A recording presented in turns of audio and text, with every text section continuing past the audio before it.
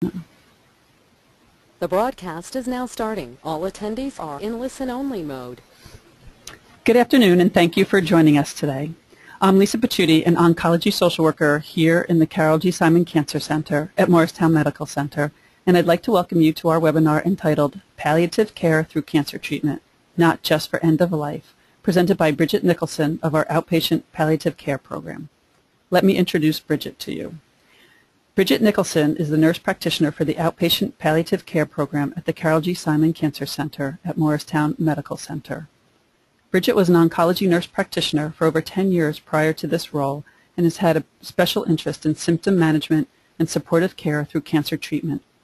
Bridget graduated from the University of Michigan School of Nursing. She's an oncology certified nurse through the Oncology Nursing Society and is certified through the American Nurse Credentialing Center. Today's presentation will be in listen-only mode, but you can ask questions at any time via the question box on the webinar toolbar.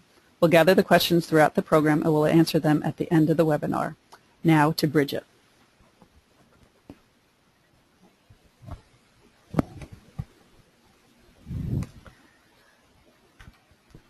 Good afternoon. Thank you for joining us.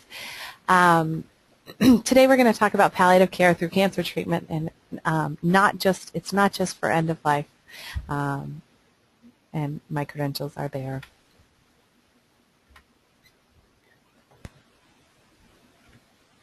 Our objectives today are to define the concept of palliative care, define the objectives of the palliative care clinic at Morristown Hospital, and we have a sister clinic at Overlook Hospital as well, and define hospice care in the context of palliative care. What is palliative care? Palliative care is specialized medical care for people with serious illnesses. It focuses on providing patients with relief from the symptoms, pain, and stress of a serious illness, whatever the diagnosis. The goal is to improve quality of life for both the patient and the family. That is the quote from getpalliativecare.org, which is an excellent resource. You'll see it throughout my presentation. It's an excellent resource for patients and families to help patients understand what palliative care is and decide if it's right for the patient and the family. Palliative care is patient and family-centered care that optimizes quality of life by anticipating, I think that's key, preventing and treating suffering. Palliative care through the continuum of the illness involves addressing physical, intellectual, emotional, social, and spiritual needs, and facilitates the patient's autonomy, access to information, and choices.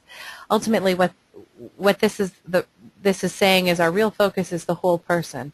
A person doesn't become an illness. A person is not the illness that they are. And I think at the Carol Simon Cancer Center we've always been very focused on that.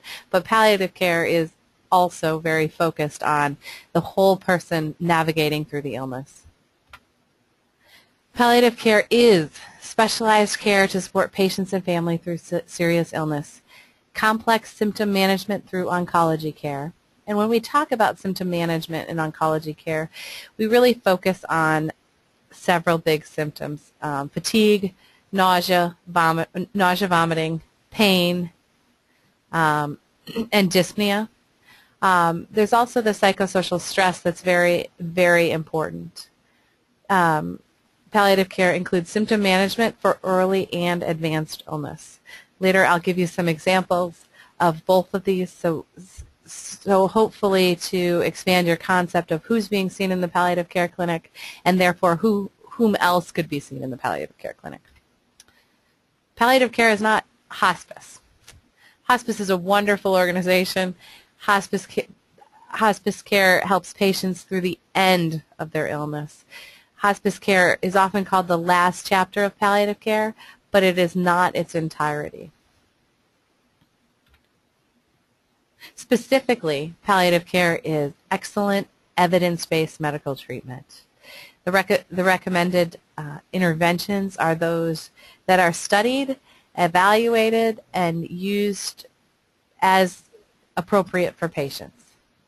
It involves vigorous care of pain and symptoms throughout the illness, and care that patients want and receive at the same time as efforts to prolong their life or cure their illness.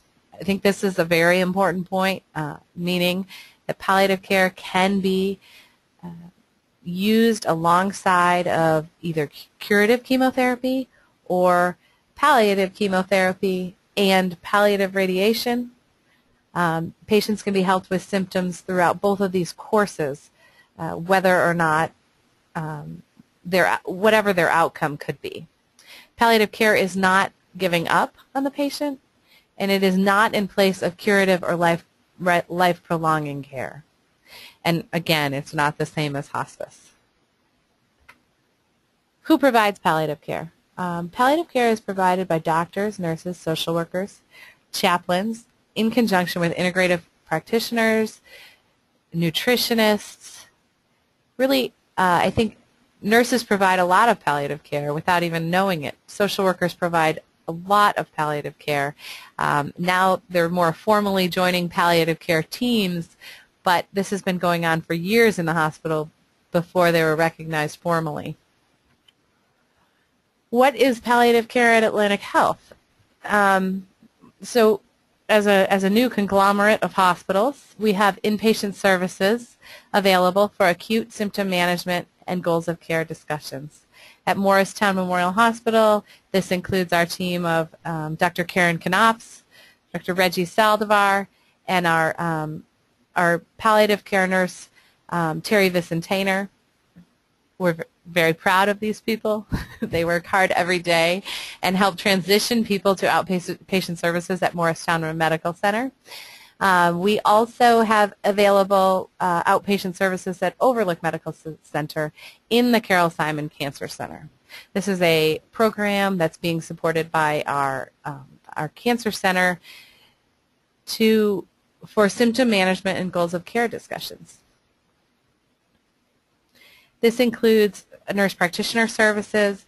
It also, we have available social work services who are work as a part of the social work, a part of the palliative care team. We additionally have the support of pastoral care, counselors. So we're really attempting to round out our services for palliative care patients. Outpatient services at Morristown are available for the Carol Simon Cancer Center patients. There's a nurse practitioner, me, available for consultation and or continued management of patient symptoms. Ultimately, there are patients who are seen for their symptoms, particularly patients who are curative, that can be seen several times. Their symptom can be managed appropriately, and then they can be discharged back to their primary oncologist. Should during their course of illness they need palliative care in the future, 6 months down the road, a year down the road, ideally those patients will return to us. It is available for the support of patients during transitions of care.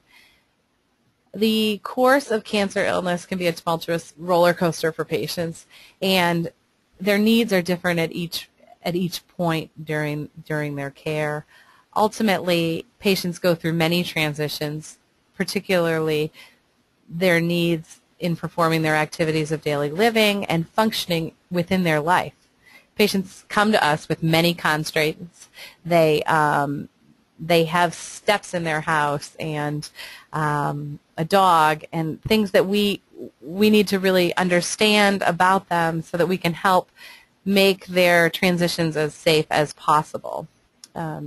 And we do this through working with a team of oncologists, physicians, primary care physicians, social workers, nutritionists,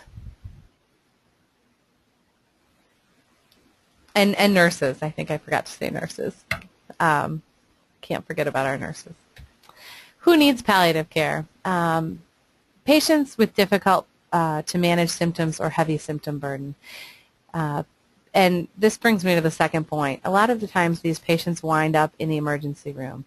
They come back to the emergency room for multiple episodes of uncontrolled nausea, uncontrolled pain.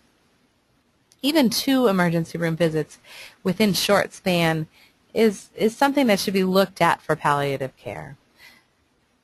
Patients who have family who have difficulty coordinating care or have conflicting goals. Because we have social worker support and we're able to access all these resources within the Cancer Center, we can assist with coordinating care. Palliative care, any patient is appropriate for any patient with a stage 4 cancer.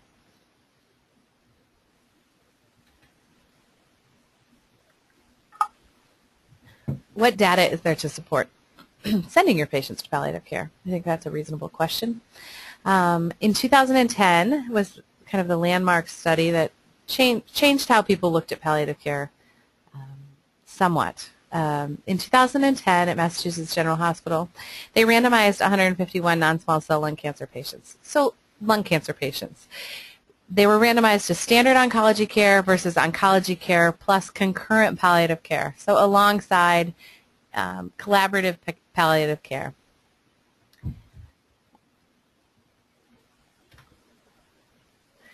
These patients went on to see the palliative provider at least monthly alongside their oncology care. The results showed in the palliative arm decreased rates of depression, decreased aggressive end-of-life care, which was fitting with what patients desired. We didn't just say we're not going to do this. This was based on the patient's wishes and goals. Improved symptom control. They measured nausea, dyspnea, pain, and pain primarily, and a longer period on hospice. It does 11 versus 4 days, which is more than double, which is impressive. So ultimately, this study showed really that the patients that were on the palliative arm had a better quality of life. Surprisingly, maybe for some, it also showed an increased survival. Showed 11.3 months with palliative and oncology care versus 8.6 months with oncology care alone. This makes you ask yourself, what does this mean? Well, this means that patients with palliative care and usual oncology care lived almost 3 months longer. I think for the nurse in us and the social worker in us, this seems rather intuitive, because what we're saying is we really focused on these patients decreasing the stress of their serious illness. By doing that and making patients feel better, we ultimately improved they ultimately improved their longevity. Now, this is not likely to be extrapolated for individual patients. Clearly, this is one study. Again, the palliative care, in addition to usual oncology care, allowed lung cancer patients to have an improved quality of life. And I think for our patients, this is really important, because when you ask them how they're functioning throughout their illness, the answer is, well, it feels like I have one good day and then I have another bad day, and I just don't know what's coming. So the ability to speak to the fact that we'll be there for the progression through what's coming, I think, is very important for patients. So ASCO, the American Society of Clinical Oncologists, they had a panel expert consensus that looks at these results. They also make recommendations for oncology care generally. And based on these studies' results, they recommended that when combined with standard cancer care, or as the main focus of care, that palliative care leads to better patient and caregiver outcomes.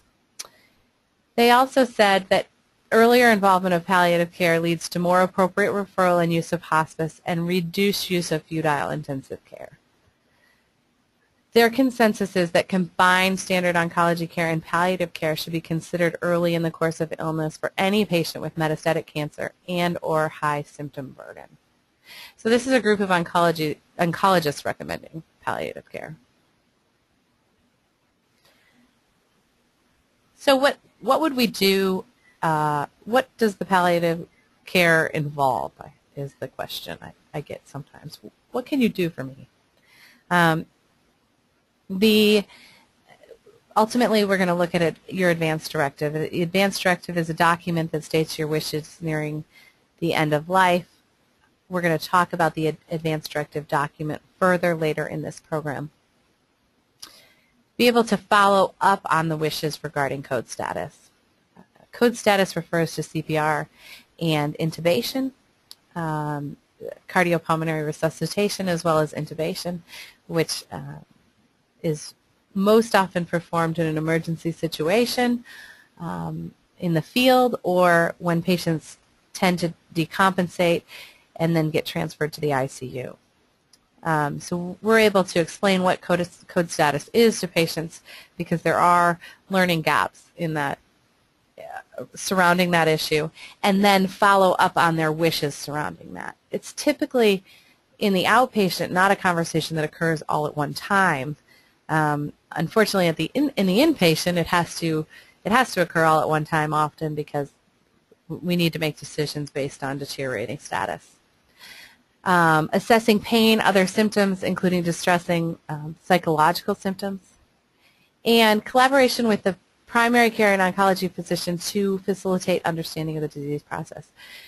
Many clinicians start their conversations with, what do you know about your disease process? What do you know about what's happening with your body?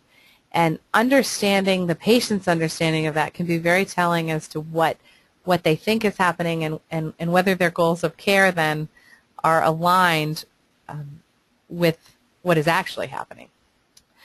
And then understanding the role of hospice and other supportive care programs. What would a palliative care consult address? This would speak to the idea, are there distressing physical or psychological symptoms?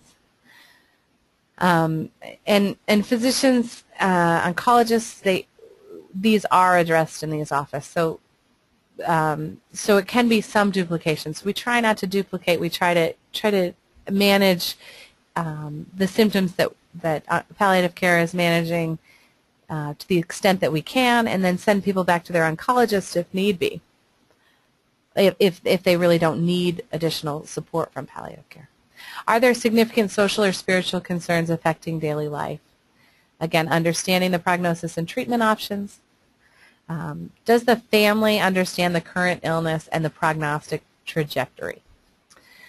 I think this is a very strong sticking point. Patients sometimes are under the impression that they're getting curative treatment when they're actually getting palliative radiation or palliative chemotherapy, meaning we're trying to delay the progression of their disease or improve their symptom control with chemotherapy when they're under the impression that they're being cured. Now, patients are under that impression, not because they've not been told often what their actual treatment options are, but typically the understanding that patients have really decreases after they're told bad or shocking news. So when they meet with their oncologist or primary care physician or whoever's delivering news to them or are in the hospital, patients hear what they say, they hear the word cancer, and then it's very difficult to absorb the details. As we all, when we get stressed, we have difficulty absorbing these details. So this palliative care allows them to circle back on what's been told to them by their physician and create a greater understanding. What are the goals of care as identified by the patient and family? Are the treatment options matched to informed patient-centered goals? Sometimes patients go, they see their oncologist, they say, they agree to chemotherapy, and then I've been told they don't really want chemotherapy but felt that that's what they should do because that was what the doctor was recommending.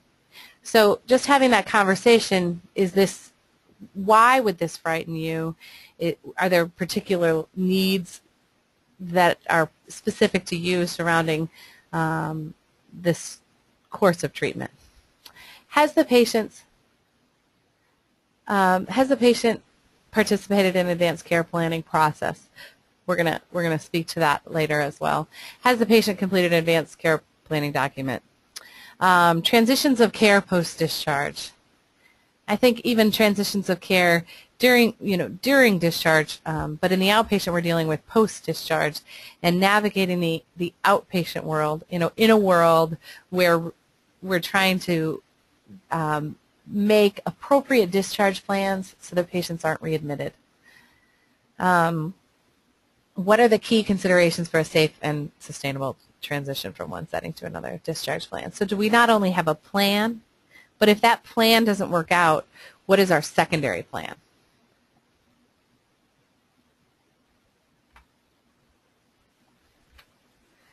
What would your palliative care consult address? Well, it would address what is most increasing the stress and burden of disease for you, the patient. Essentially, sometimes I ask patients, what's the hardest part about living with this illness? The clinic goals are to add an extra layer of support for outpatient oncology patients in the Carol G. Simon Cancer Centers, to improve symptom management for patients with difficult to control symptoms, and to facilitate earlier goals of care conversations. Who's being seen in the clinic? I like these examples because they give you some sense of the variety of patients that we're seeing. This is one example. She's a 64-year-old female with a history of gynecological cancer. She's status post-chemotherapy. She is, at this point, considered on surveillance, had curative chemotherapy, and she emerged with a symptom that is very bothersome for her, which is significant neuropathy. It's making her have gait changes, difficulty with toleration of some of the activities she'd like to perform, and above this, she's also having guilt that she's complaining about this because she feels that she should just be thankful that she's cured. So we've gone ahead and used medication. She's had some improvement on that. And we're moving through topical creams to see which are helpful for her, using compounding pharmacies for the topical neuropathic creams, and exploring the thought of physical therapy for neuropathy. Additionally, we're giving her emotional support that it's okay to be frustrated by her change in functional status. And I'm not sure that that's not the most helpful part for her. So that's one example. Another example is an 84-year-old gentleman with head and neck cancer. At this point, he is unwilling to tolerate additional treatment. He completed radiation therapy. He did not want to pursue additional chemotherapy because of his age and performance status, and he was seen for goals of care. Our interventions were to manage the acute pain. We considered veterans hospice, comfort care at home for payment reasons versus hospice at home, and weighed the benefits of each with the patient and family. Emotional support was provided in conjunction with the social worker. Ultimately, the patient elected hospice at home, and he did pass peacefully at home. This is my sales pitch here. How can palliative care help you? Are you struggling with symptom control, nausea, shortness of breath, pain, fatigue, or loss of appetite? Trying to make decisions regarding continuing care, weighing the benefits of treatment options, weighing the caregiver burden / support. This is how you can reach us for palliative care evaluation. Reach me for a palliative care evaluation. This is our contact info at the Carol Simon Cancer Center at Morristown. I certainly am happy to get you the contact info at Overlook if that is an easier location for you. Just go ahead and give me a call, and we will absolutely get that out to you. So, palliative care is not only end-of-life care, but is also there to assist with end-of-life care. That discussion that palliative care is the final, or that hospice care is the final chapter of palliative care. Sometimes hospice care is not the final chapter. Sometimes comfort care is the final chapter of palliative care. So let's talk about end-of-life care. Why is palliative care needed? Because there's a disparity between the way people die in the way they want to die. I think the statistics are that most people want to die at home. Most people don't die at home. And if you ask people about the death that they envision, it sometimes is not congruent with the way patients pass away in the hospital. Lack of knowledge by the patient and family in the choices of treatment. Why do we need advanced care planning? So advanced care planning, the goal of advanced care planning is to help make the patient's wishes known so that we're able to facilitate the patient's wishes. Advanced care planning often includes family members and designated advocates, and we'll talk about those. And the family members often state their concern regarding making choices for their family member. Really, our focus would be that the patient has made the choices, but with an advanced care plan, the family member is really just speaking for the patient. If they could sit up in bed and tell us what they wanted, what would they say? Because you know them, because the family members should know the patient better than us. The life expectancy has increased significantly, with many patients reaching to their 90s. There's an increased prevalence of chronic disease and an increased number of treatments for cancer. So patients will often progress through multiple lines of treatment with diminishing functional status sometimes throughout those lines of treatment. There are many advanced technologies that are offered, and not all of them are beneficial. And most importantly, why we need advanced care planning is because New Jersey is rated #1 in excessive ICU care in the last 6 months of life and poor quality end-of-life care. And we can look at this from many, many layers. This is usually looked at from a cost layer. What bothers me is that this is incongruent with what patients want at the end of life. Very few patients say, I want to spend my last hours in the intensive care unit. In fact, I've never heard a patient say that. So things get turned around if you don't make plans. This is our attempt at humor. What happens, and this is educational piece for families and clinicians, what happens when you call 911 for help?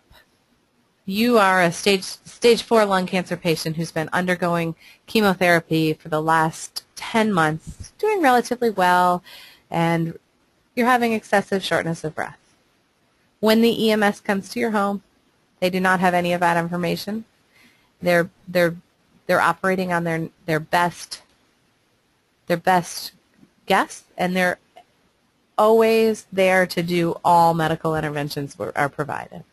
So there's no time for evaluation, there's no time for patient preferences, and there's typically no goals of care identified. This is a high-speed train unless the preferences are documented and visible. Oops.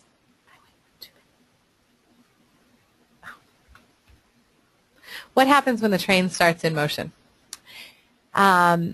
This talks about CPR, cardiopulmonary resuscitation. So if your heart were to stop, you were to have difficulty breathing, the response by medical workers is to perform CPR and to put a tube down your throat and typically transfer to the ICU. Historically, the CPR success rate in cancer patients has been thought to be less than 2%, and that's from the Center to Advance Palliative Care. Ultimately, they did a longitudinal study that looked at post-analysis over about 40 years, and it was found to be about, in actuality, it can be approximately 6%. The 2% are for patients that start in the ICU. So patients who are found wind up in the ICU de novo have a less than 2% chance of being resuscitated. They also looked at quality of life issues, and in cancer patients who have advanced cancer, there's significant quality of life issues following a resuscitation event. There are again, all these statistics I'm speaking of are in patients with metastatic cancer. How do we avoid this?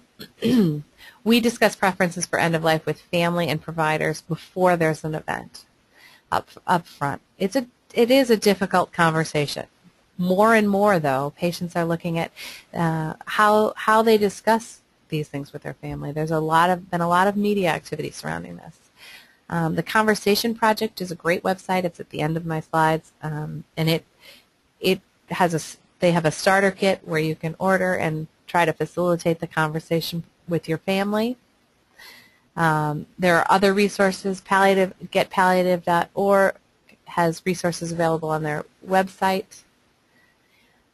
Secondarily, these preferences need to be documented in the Advance Directive or the PULSE, which is Physician's Orders for Life-Sustaining Treatment in the state of New Jersey.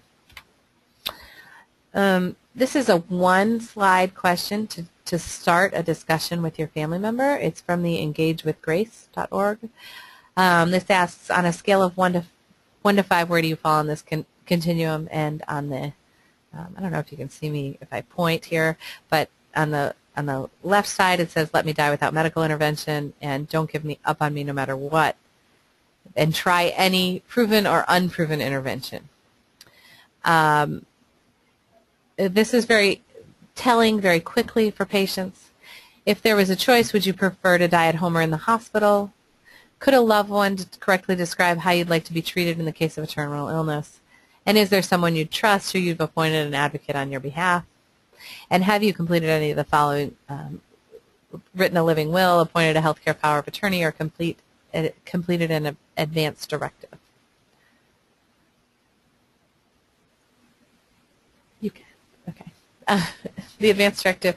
So the advance directive is a document which outlines the patient's wishes regarding to health care and quality of life. It is rather vague, and as we'll speak to, it only gets enacted when the patient loses capacity to make decisions themselves. The healthcare proxy, or the medical power of attorney, is a document that gives a specific person the power to make healthcare decisions when the patient loses capacity. What if you have an advance directive living will proxy? It becomes operational only when the patient is determined to have lost decision-making capacity, and when it actually comes to the hospital, which I find is the most difficult step.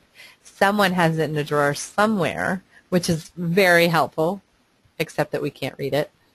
When there's been adequate time for a diagnosis and prognosis, and adequate time for evaluation and interpretation of the patient's preferences. So this is really a lot of moving pieces. And also, the advance directive remains interpretable. So it depends on prognosis and multiple levels of communication through the provider to make sure that the patient gets the right information. That brings us to our other option. So what is a PULSE? New Jersey has implemented practitioner's orders for life-sustaining treatment. The PULSE is a document that allows patients to delineate their preferences. It speaks to goals of care. So the first category is what are the goals of care? Patients are allowed to really write anything that they want. I've had patients tell me that they want to be at home. That's the goal. I want to be at home and functional as long as possible. So we write that. It's really not, it feels a little awkward. It feels like you should be not just writing what you think. It feels like you should be writing in some specific language, but it really allows for clear and concise language. It requires a comprehensive conversation with the patient and clinical caregivers about their goals of care and medical conditions. It then goes on to evaluate medical interventions, and it offers options of full treatment, limited treatment, and symptom treatment only. This is filled out, and then it might change in 3 months, but we have the document and we're able to say, you told me initially that you wanted full treatment, but things have changed and become harder for you. Would you like to discuss the other possibilities? It also speaks to artificial nutrition and fluids, and whether or not the patient wants cardiopulmonary resuscitation and airway management, intubation.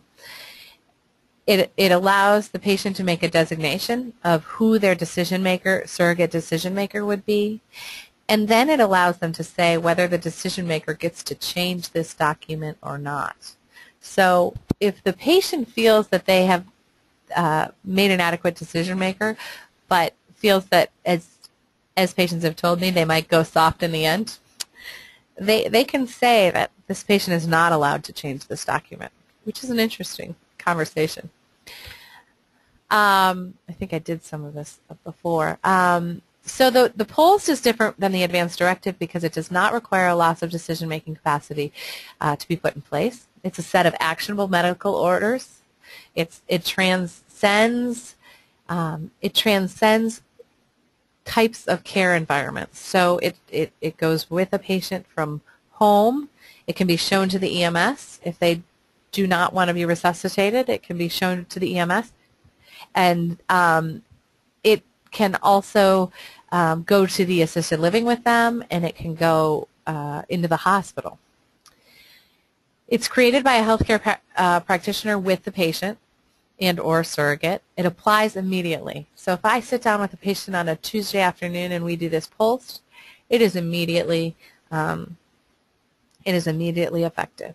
It provides explicit direction about resuscitation, and it includes directions about other life-sustaining treatment, intubation, antibiotics, tube feeding, etc. The sections that aren't completed will default to full treatment if they're not completed. It's just one thing to know. Who should have a POLST? Anyone who would not want to be resuscitated and would choose a natural death, choose to allow a natural death. Anyone choosing to limit medical interventions, that they don't want intubation, feeding tubes, dialysis, antibiotics. The frail, elderly, and terminally ill, which is the same as the bottom point, I think, anyone expected to die within a few years or less, and patients with stage 4 cancer, and those residing in a long-term care facility. So the goal of these documents is really to prevent us having the conversation with patients about what their end-of-life preferences are in the same day or 3 days before they pass away. Really having these conversations when patients are feeling well, when they can clearly delineate those choices, is very important.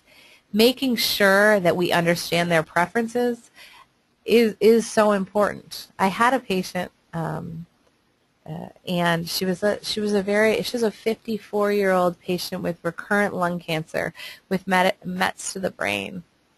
And I saw her when she came in originally, and she was doing very well, living at home, working, and was seen in the emergency room by a physician who, because of her brain metastasis, asked her if she was enrolled in hospice. She was very upset by this. However, I think it pushed her forward. Really, I think it was defining in her care. I think sometimes bringing up things, the messenger gets in trouble, but it's sometimes helpful for the patients, actually. She went on to be readmitted twice for hypercalcemia and continued to have difficulty correcting this problem. And as she was readmitted, she would stay for 5 days, a week, and become weaker. She was then transferred to a long-term care facility because her husband felt he couldn't take on the care of her total care was what she needed. And he called me one morning and he said, I don't know whether to bring her back and get calcium.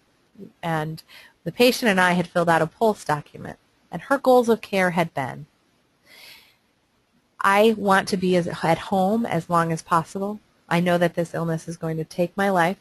I want to be at home and I want to be functional. And when that is no longer possible, that's what I want. She I had the luxury of knowing this patient very well. I was able to say to her husband, I think the patient was very clear about her goals, and ultimately he elected at that point to change her as her designated decision maker on the post, to change her document to say that she would not want to be readmitted, and pursued comfort care at that point. And really, this is not a happy story. We see sad stories every day, but the happy part of this story is that the patient's wishes were honored. And when we talk about honoring patients' wishes, we need to talk about hospice care, because hospice care is a part of the end of many people's palliative care chapters. So what's the difference? Palliative care is focused on preventing and relieving distressing symptoms, really as is hospice care. And the goal is to maintain optimal quality of life for patients and their family. The difference is that palliative care can be used in conjunction with curative treatments, regardless of disease stage, and it's available at the Carol Simon Cancer Center.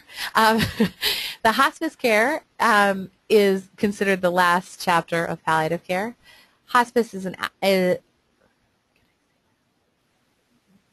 hospice is used when curative treatments are no longer working. It's an agency that assists in patient care.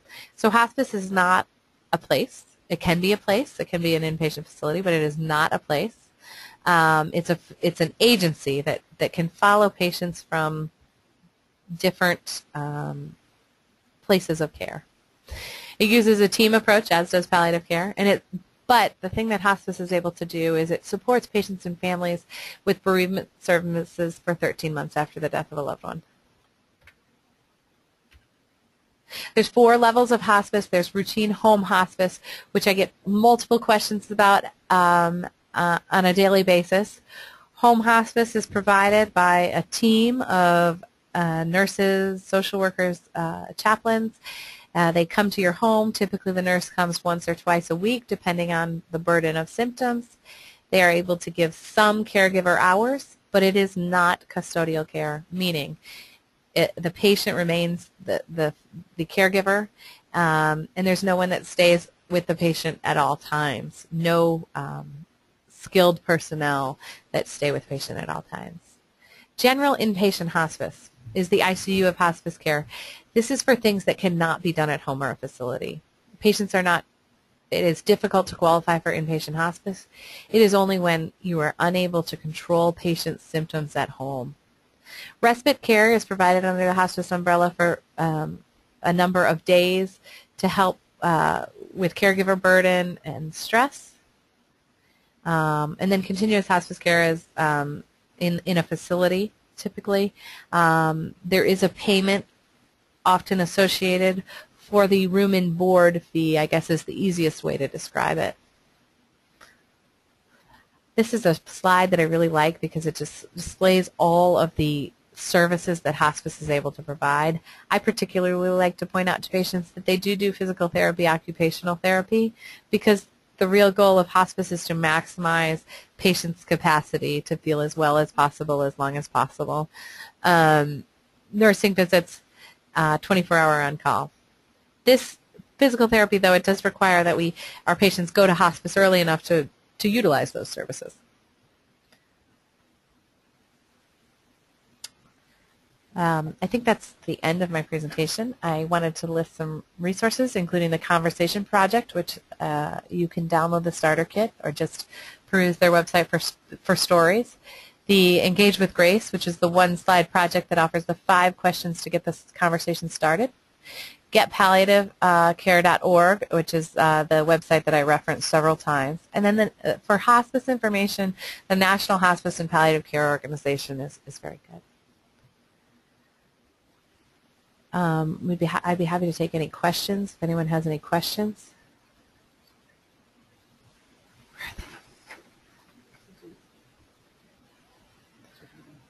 Okay. So some questions. What services are covered for home hospice? What about facility care? I think I did add this into my kind of presentation, but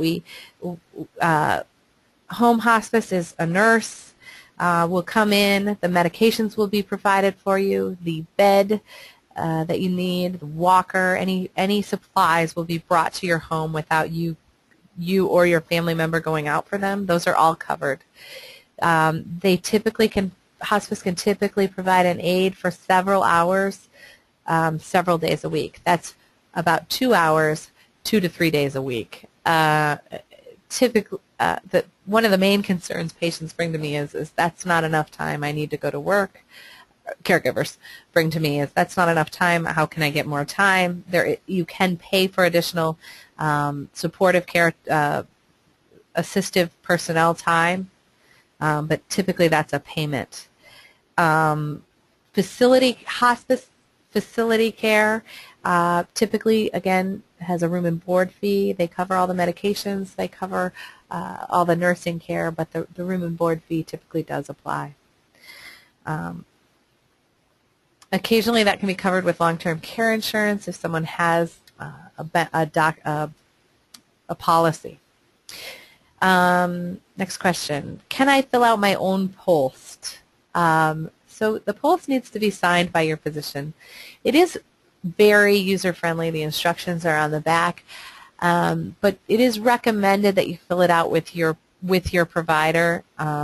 And if you were to fill it out at home, which is not recommended, you would certainly have to review it with your provider so that they could sign it and make it valid. You do not need an attorney's signature though for that document to be valid. It's unlike an advance directive.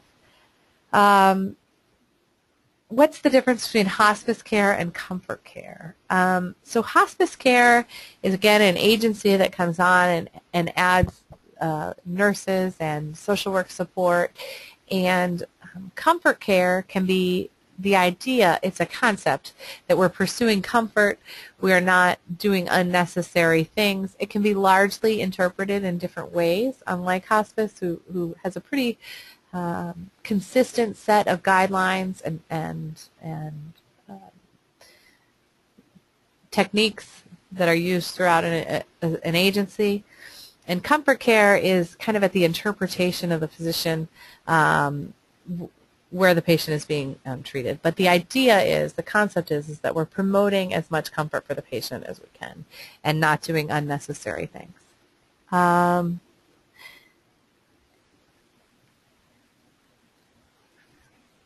Okay. If anyone doesn't have any other questions, I think I'm going to end the webinar, and I thank you very much for attending. And certainly, should you have any questions that you think of later or have patients that need assistance, certainly you can get in touch with their physician and have them referred directly to us.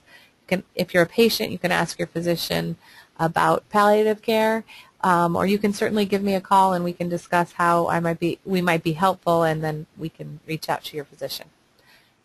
Thank you very much. That's the end of our program today. Thank you so much, Bridget. That was so much information. I think we're going to have to take some time to digest all of it.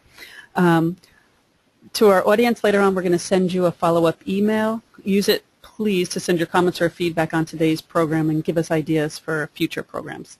So thank you for joining us.